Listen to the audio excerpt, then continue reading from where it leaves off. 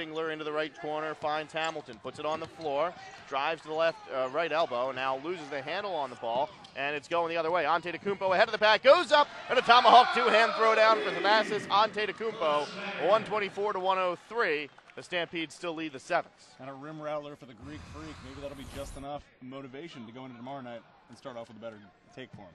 He's got 5 points now, 5 rebounds in this one. I think some of the frustration in this game was taken out on the rim on that one. Our side.